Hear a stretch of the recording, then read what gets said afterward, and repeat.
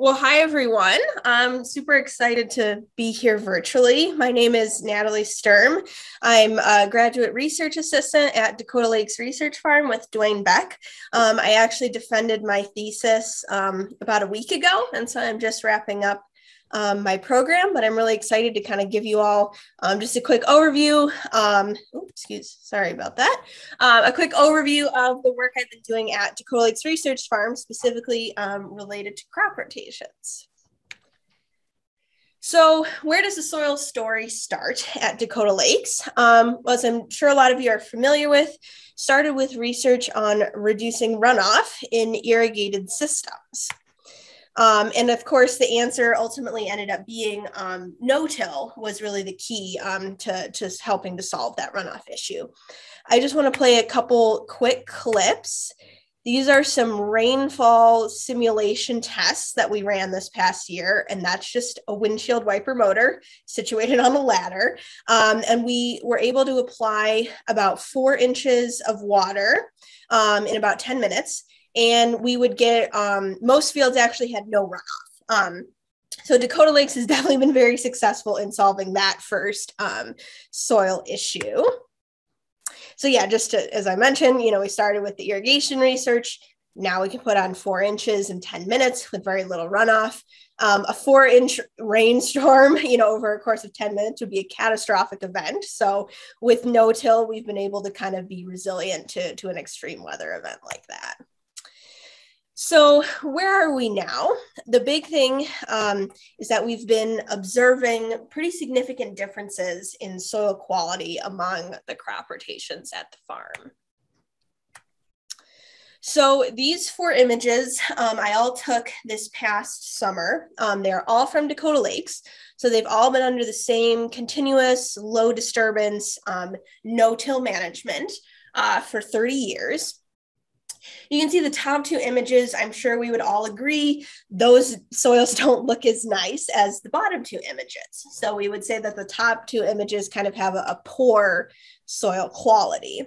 You notice that platiness or sort of those flakes of soil that indicates to us that soil is more susceptible to erosion, issues with infiltration, and air and root movement can occur in those top 2 images there.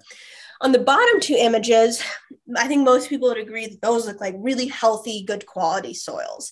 They've got that really crumbly sort of chocolate cake type look associated with good soil structure and lots of organic matter. So the only difference between all of these soils is the crop rotations that they've been under for the past 30 years. So as no-till, of course, becomes really widely promoted, it's important to understand how crop rotations impact both soil quality and crop yields under no-till management specifically.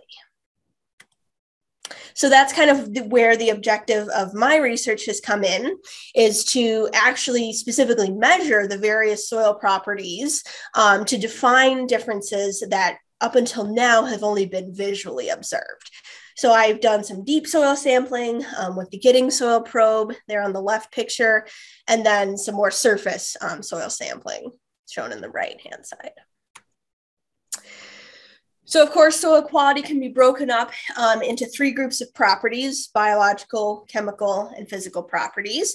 So just to give a brief overview of some of the properties I measured, I did we had Ward Laboratories in Nebraska run the phospholipid fatty acid analysis, or PLFA, which gives us a pretty good overview of the microbial community, as well as information about fungal biomass, for example. We had Ward Labs run a bunch of chemical property analysis, pH, organic matter and organic carbon, NPK, base cations. And then for physical properties, I was looking at aggregate size. So that kind of gets at that granular versus platy structure. And I used the dry rotary sieving method, where basically I have a mechanical shaker. It separates out soil into different size aggregates. And then I can basically create one number that gives an index of the soil structure for that sample. Okay, so to give a quick overview of the rotations that we've got at Dakota Lakes, we'll start with the irrigated ones. So I have the name of the rotation at the top, the images of what the actual sequence is, and then some descriptors below. So we'll start with the corn soy rotation. The diversity value, that comes from Dwayne Beck's crop rotation diversity index, which basically takes into account the different crop types, the intervals between the different crop types, and conflicts with operations like seeding and harvest. So a negative number means really low diversity or a pretty poorly designed rotation. And then the higher the number is, the more diverse or the more kind of desired the rotation is. Of course, corn soy only has, the two crop types. And then we can consider this what we call 50% high residue system. So crops like corn, wheat, sorghum, oats, all the grassy crops, we consider high residue because they leave a lot of biomass on the field after we take the grain off. Broadleaf crops like soybeans, peas, canola, sunflowers we would consider to be lower residue since it doesn't leave as much biomass after harvest, and that biomass decomposes or degrades really quickly. So 50% high residue in the corn soy, 1 out of the 2 crops is a high residue crop. The next irrigated rotation is a corn, soy, wheat, soy rotation. It gets a diversity index of 1.9, has 3 different crop types, so warm and cool season grasses, and then a warm season broadleaf. And since 3 out of the 5 crops in the rotation are high residue crops, we can consider that 60% high residue. Corn, soy, wheat just takes out that extra soybean, so its diversity is a little bit lower, but the residue is a little bit higher. So 3 out of the 4 crops are high residue.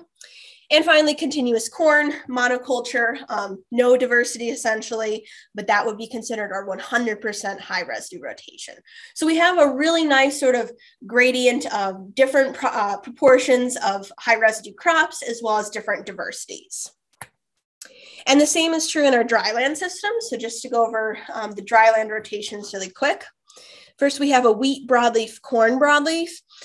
In the dryland, we've used a lot of different types of broadleaf crops, peas, canola, soybeans, sunflower, lots of different things. So I just use broadleaf because there's been a lot over time. The diversity index of this first rotation is 1.5. It has all 4 crop types included, and since 2 out of the 4 crops in the rotation are high residue, we can consider this a 50% high residue rotation. Next is a wheat corn broadleaf, which has a slightly higher diversity, only 3 crop types, and since 2 out of the 3 crops are high residue, we call it 67% high residue. Wheat, sorghum, corn broadleaf is our 80% high residue, or 4 out of 5 high residue crops. And then just to note over here, we are kind of looking into the next big step for Dakota Lakes is really integrating perennial sequences into the annual cropping systems. And so this past year was the first year of a winter wheat after 5 years of switchgrass. And so we can make some comparisons between the winter wheat after switchgrass versus all of the other rotations which haven't had a perennial sequence. This field that had the 5 years of switchgrass and then went into winter wheat used to belong to this first 50% high residue rotation. So we can certainly make some comparisons there. Okay, just to go over some results really quickly, I'll talk about, biological, chemical, and physical results. So first, looking at fungal biomass, specifically our busticular mycorrhizal fungi. So this is that symbiotic fungi associates with plant roots and really helps with water uptake and nutrient uptake, particularly phosphorus. So this is definitely a really important microbial group. I want to take a few seconds to kind of orient you to the graphs. So on the x-axis, we have the rotations, and we have them in increasing order of high residue. So going from 50 to 100, Oh, I don't know what's happening with that laser pointer there. Sorry about that. And then we have the fungal biomass is on the y-axis. Each diamond indicates the mean fungal biomass. And then the different colors just indicate the different crop phases. And I found that the higher residue rotations have a slightly higher arbuscular mycorrhizal fungal biomass in the irrigated systems. The dryland values tend to be lower just simply due to less crop biomass inputs over time. Okay, looking at gram-positive to gram-negative bacteria ratio. So gram-positive and gram-negative are just two types of bacteria. When you take the ratio of them, that basically serves as an index of stress in the microbial community.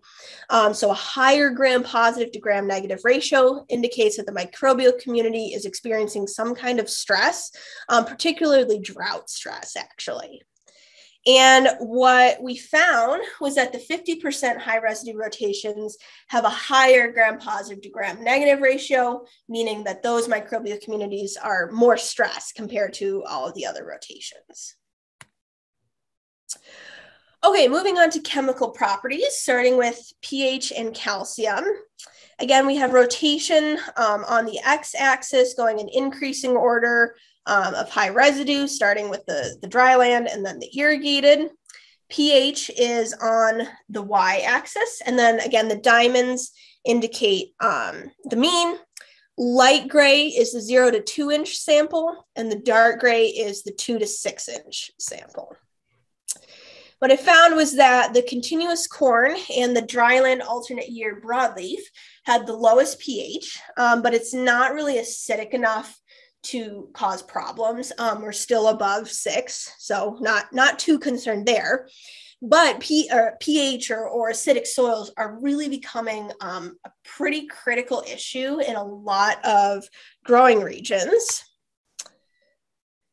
So one way we think we can deal with that is by adding a perennial sequence. So the perennial would help to increase pH levels in a couple different ways. The first would be we wouldn't be using as much synthetic nitrogen fertilizer, and we know that nitrogen fertilizer tends to have an acidifying effect. So by really lessening or even totally eliminating the use of N fertilizer during the perennial phase, that helps.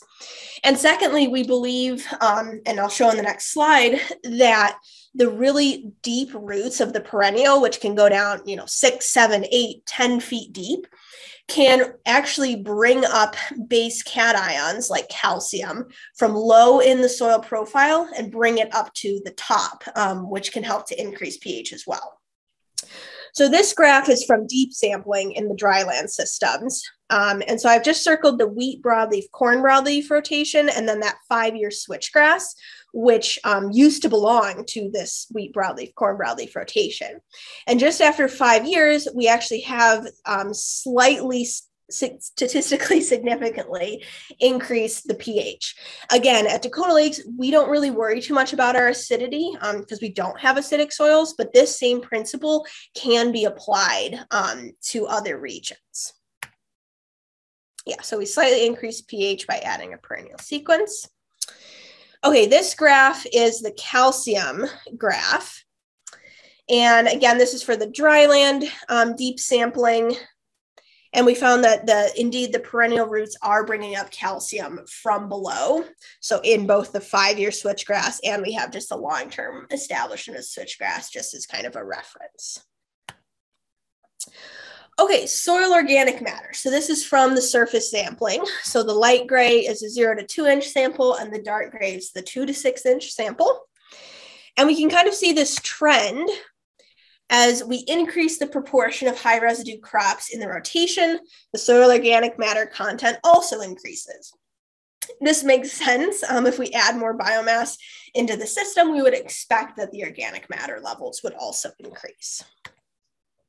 It is interesting to note that 5 years of perennial didn't really impact soil organic matter levels. So either the 5 years wasn't enough time to really make a difference, or the organic matter levels were pretty high to begin with, and so it's more difficult to see statistical differences. Again, this is the dryland deep sampling. So these are just the dryland rotations, the deep sampling, but we still see this trend of increasing organic matter as we increase the proportion of high residue crops. Soil organic carbon, of course, we'd expect to probably follow a pretty similar trend to the organic matter, since organic matter is about 50 to 60% carbon. And we do see that same trend, whereas we increase the proportion of high residue crops in the rotation, the soil organic carbon content also increases. Same trend in the deep sampling for the dryland as well. Okay, aggregate size. This is that physical property to kind of get at the soil structure. So a larger aggregate size, so higher up on the y-axis, is indicative of better soil structure, better water infiltration, and less susceptibility to erosion. So these are from both the irrigated and dryland surface sampling. And we see almost exactly the same trend as we observed in the organic matter and the organic carbon, where as we increase the proportion of high residue producing crops in the rotation, we increase the aggregate size. And so that's making that chocolate cake crumbly structure. Okay, so to summarize all of these results, I basically made a very simple sort of scorecard, I call it, to kind of find the total basic soil quality score to compare the rotations. So the way I came up with this is I just looked at, a few select soil quality properties. So for example, fungal biomass. And then I looked at the corn soy rotation, and in my statistical analyses, I looked at how many times did corn soy rotation have a significantly greater fungal biomass than the other irrigated rotations. And there were 0 instances of that. So it gets a 0. For corn, soy, wheat, soy, there were 2 instances where its fungal biomass was greater than the other systems. So it gets a 2 and so on. So I do that for each property, add them all up, and we get this total score. So a higher number means that there were more instances in which that system had significantly improved soil quality property. And I found that rotations with 60% or greater proportion of high residue crops beat out or outperform the lower residue, really common corn soy rotation. Same thing for the dryland, tallied up the scores. And we see that the 67% and 80% high residue rotations beat out that 50% rotation, or that alternate year broadleaf rotation. So it's not enough just to think about soil quality. Of course, soil health, soil quality is really important, but if those don't go along with either a maintenance or an increase in crop yields, it's a little bit more difficult to say that we should be doing these techniques to improve soil quality if farmer profitability doesn't go along with that. So I just want to give you a brief overview of some general yield data from the farm. So just as a reminder, these are irrigated rotations. So we have the 4 different rotations. And I looked at irrigated corn yields over about a 20-year period, and found that the first year corn in the corn, soy, wheat, soy rotation had a significantly greater corn yield than all of the other rotations. And so the specific yields are in this table here. The little letters just mean that each of those rotations yields are significantly different from each other. So the first year corn certainly outcompetes the corn soy and the continuous corn as well. To put it another way, 3/4 of the time, the first year corn of the corn, soy, wheat, soy is the highest yielding corn. Those are pretty good odds. And as you know, we recall back to that soil quality summary, the corn, soy, wheat, soy rotation did kind of beat out the corn, soy rotation in terms of soil quality. Okay, for these are the dryland rotations again. And I looked at dryland winter wheat yields over about a 15-year period, since the winter wheat is a really important crop in dryland systems typically, and found that the wheat corn broadleaf and the first year wheat of the wheat sorghum corn broadleaf had slightly higher yields than that wheat broadleaf corn broadleaf rotation. To put it another way, I found that 2/3 of the time, the wheat corn broadleaf was the highest yielding winter wheat. Again, those are pretty good odds. And thinking back to the soil quality summary for the dryland rotations, the wheat corn broadleaf was kind of in the middle there with its soil quality, so had a better soil quality than the wheat broadleaf corn broadleaf, and was able to also maintain those higher yields as well. To put it, all these yield data within a context of an actual, hypothetical 5,000 acre farm, we can just look at some of these differences in yields. So I just took the area per crop phase for each given rotation and multiplied it by the average crop yield of the specific crop. And we see it in corn soy, we have a slightly higher corn yield, but the soybean yield is pretty much exactly the same between corn soy and corn soy wheat soy. And in addition, we get the winter wheat yield as well from that more diverse rotation. And in addition to having, kind of a more diverse yield, more diverse markets, the corn, soy, wheat, soy rotation definitely has significantly improved soil quality over the corn soy rotation. So we can improve soils while also maintaining or even increasing crop yields.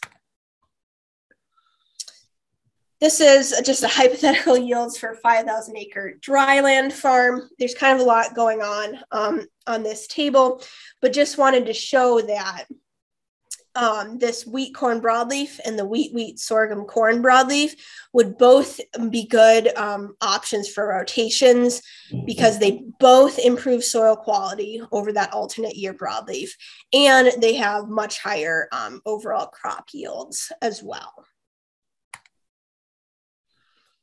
So kind of to wrap up, I like to say it's not just no-till. To improve soil quality and increase crop yields within no-till, we have to implement rotations which balance high residue crops with the rotational diversity. So, we can have a corn monoculture that's, 100% high residue, creates great chocolate cake soils, but doesn't have the diversity to have the yields that we need to maintain profitability. So by balancing the high residue with the diversity, we can improve soil quality and crop yields. Just a couple quick notes. Crop rotations change soils over time, of course. So there's definitely a need for long-term studies like those that are done at Dakota Lakes. These are differences that have become evident over 30 years. And I definitely think we need to really promote and push for really long-term research, because that's the kind of research that's necessary for these results. Another need is to try to make some changes to crop insurance and farm bill policy to reduce barriers to crop rotation adoption. So, certain crops are included in crop insurance. It can be a little harder to convince folks to implement those into their rotation, for example. So I'm going to end it there. Thank you all for your attention, and I'd welcome any questions or comments. And if you want to reach me, my email is down there at the bottom. I also highly encourage you all, if you haven't already, to check out the virtual field day that Dakota Lakes did in 2020. If you just go to YouTube and search Dakota Lakes Research Farm field day, there's some really awesome videos showing these differences. And so, yeah, I'd love to take any questions at this time. Natalie, this is Dan Forgy. You probably thought I was haunting you or tracking you or whatever, because what I was doing was I was trying to get the information that you had. I didn't realize, talking to Cheryl Reese, I didn't realize you were not in South Dakota. I thought you were still in South Dakota. But anyway, Yeah. really, this is what we need. Just like you just said, research like this. You can take this to where we're trying to get people to put cereals in their rotations in the eastern part of the state. This is exactly what we need. And the more we can share what you have done, the better off we are. And I really thank you for doing this work. And because it's, you know, there's not, I very seldom, I've been with around Dakota Lakes for 30 years and was on the board for 6. And I just, I've never seen data like this out of Dakota Lakes. So, I mean, I really appreciate what you've done. You've done us a great service, Natalie, and I'm serious about that. Well, thank you so much. And I would love to share with anybody, whether that's me presenting or I can share data in these slides as well. I'd love to do my part. Yeah. Thanks, Natalie. Anybody else have some questions for Natalie? Maybe if you want to stop sharing. Okay. And see if they have anybody else. Just, yeah. Can you hear me? Yep, go ahead. Oh, this is Jace Miller. Yep. And I echo Danny's previous comments 100%. Question I had was on your organic matter, those trends, and I agree with the trends 110%. I was just wondering when your benchmark was and what your estimation of percent increase per year or fraction of a percent of an increase per year on organic matter or organic carbon, either or. Yeah. So there were some initial soil sampling done in the early 90s when Dakota Lakes started. No carbon data, unfortunately. But in terms of organic matter, we've basically seen that we've been able to increase organic matter about 1 to 2% over 30 years. So definitely not, you know, the 5% or 10% increase that we sometimes hear about. But we have gotten to the point where we pretty easily have 4% organic matter. So it has increased. It's just not astronomical. Yeah. So when you take that total divided by 30, then it's, I mean, it's a fraction of a percent is basically what it is. Yep. Okay, thanks. Yeah. And I can get you that long-term data if you'd like. There's not a ton of it since there were only a few samples taken in the early 90s. But I do have those actual numbers if you want them. Yep. And I have some of that from Dwayne, but he didn't share all the fields. I have it for a specific rotation on 1 or 2 fields. And really what needs to be done is a summary of a certain crop rotation and that data analyzed over those fields that are contained in each of those crop rotations. Mm-hmm. Yeah. And it is difficult because we don't have data for every field from the beginning. Makes it a little harder. But yep. Okay. Thank you. Yeah. Good job. Thank you. Anybody else? Yeah. This is David Kruger, and I live in the northeast corner of the state. A couple of the questions are one of the things that hits me what you were talking about. I agree with Danny's comments. It's very good information. But to go to the next step to sell it to farmers, I'm curious if you've done any research on you showed the different yield levels for the different rotations, but have you ever looked at the profitability for those rotations in the long-term rotations compared to the short? Because even though there's a little less yield, I think there's more profitability in them. And to sell that to other farmers, to introduce more wheat and other crops in the rotation, we have to show, they just see the yield and they say, well, it yields less, I'm not going to do it. They have to see a picture of the dollars more that we're making per acre. Yeah. So I haven't done specific profitability work. That's kind of the next steps. It'd be really great to have maybe another grad student or somebody actually, run some profitability numbers. I can tell you what Dwayne has told me and kind of just our kind of observations is that in the longer rotations, our inputs really decrease. So we don't have to spend as much money on herbicides, for example, because our weeds are just so much better managed having those longer rotations. And you can't really combat the weeds without the winter cereal. I mean, that just really helps kind of knock out those weeds because it's a totally different life cycle than the weeds are typically used to in a corn soy rotation.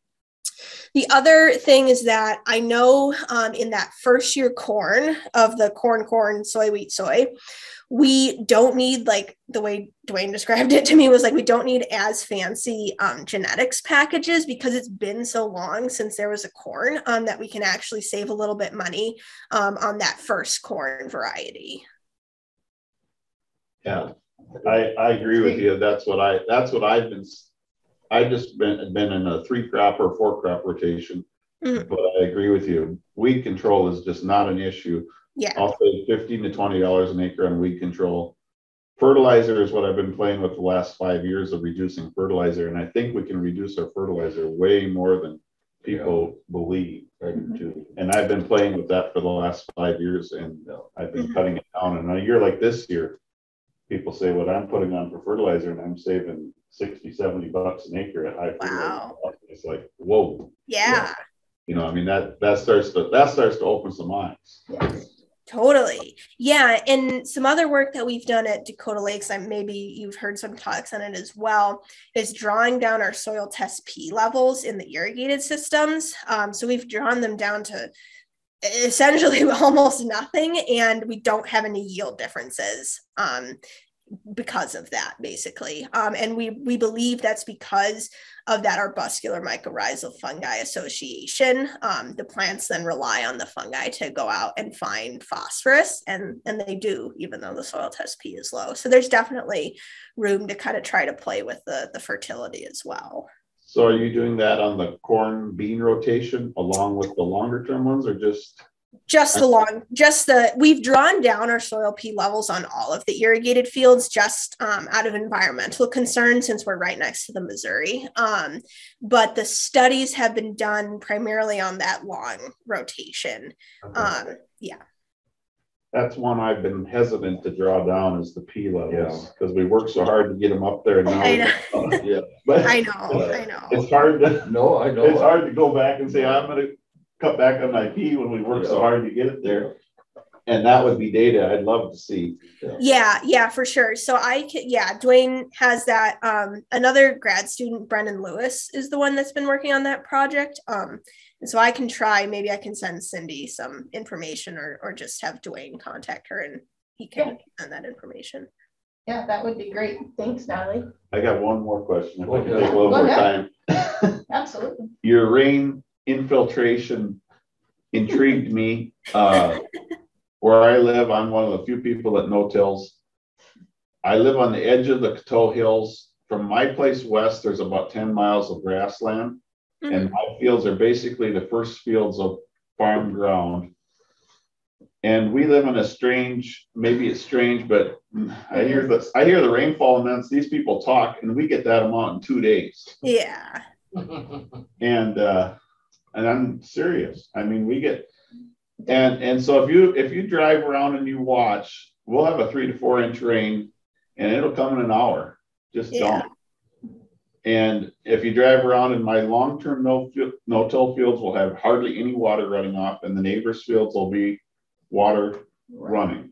And then the next day we have, I call it the comma cloud. The clouds come and then they wrap around and they back in, and they give us another 4 inches.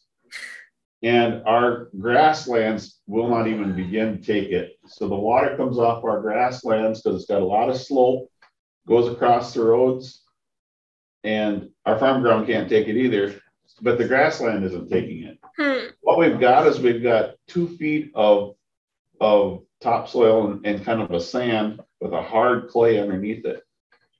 And we aren't getting roots into that hard clay. So we can infiltrate the top 2 foot of sand. I talked to Dwayne probably 25, 30 years ago with an agronomist from my area. And he was telling us our top 2 feet of soil will hold about 4 inches of water. Because it's a sandy soil, you know, we've got areas that hold 10 inches too, but right where I'm at, there's a lot of sand. but we're not infiltrating into the deeper stuff. And we get so much erosion the last 10 years from those big rains. And somehow we have to be able to infiltrate that next level of ground to slow that down. Yeah. But So we're not getting it in our pasture ground. That water's coming off our pasture grounds and taking The pasture grounds are being mismanaged. Yeah. And what should they be? And you gotta add soil on the top. That would be my thing. So I don't know Get if some you of the guys, biomass back down on the ground and start to build it up.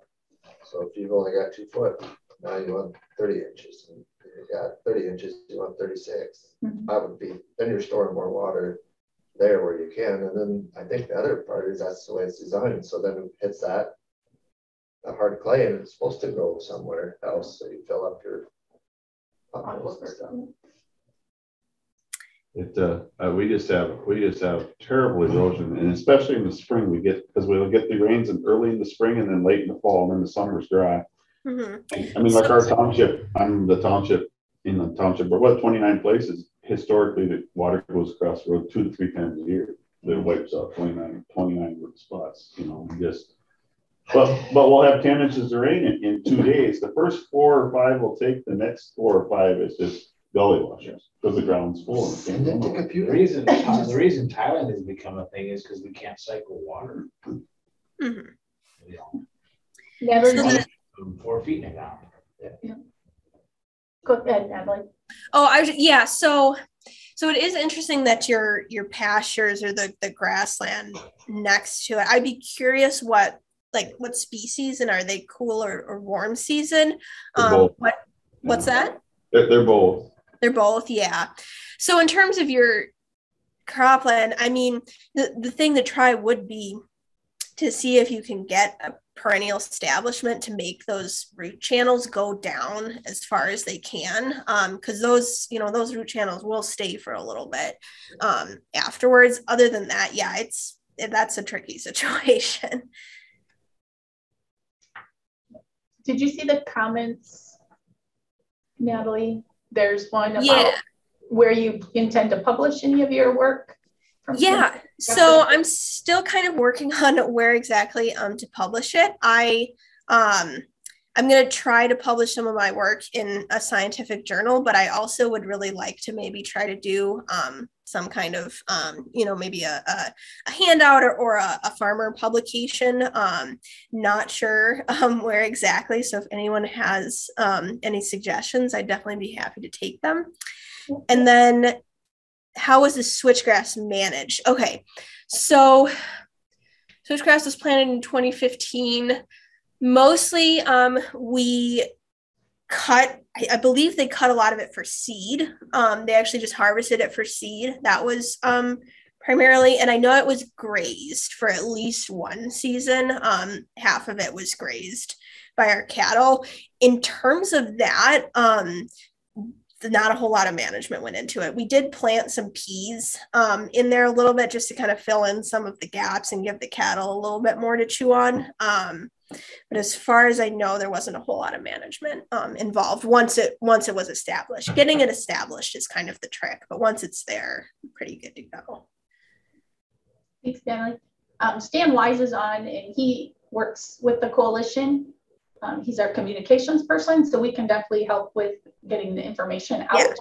And maybe I'll contact you after today sometime, and we can talk about, if you want assistance in a one-page information, we can assist with that type of information getting out too. So we can talk with Dwayne and see if that's something that would be all right. Totally. Yeah. And I would definitely want to make sure Dwayne's okay with it too, since this is all his work that I'm just quantifying. So absolutely. Thank you for doing that. It's great to see that information get out, because that's the way we're going to have assistance in helping people understand what Dwayne has been able to do on Dakota Lakes. Is to be able to have that information and have those numbers and get it into some agronomists' hands, because then we'll have them helping the producers make some different opportunities. Yep. Yeah, totally. So I was happy to present, and thank you all. Thank you so much. Yeah, thanks. Yeah.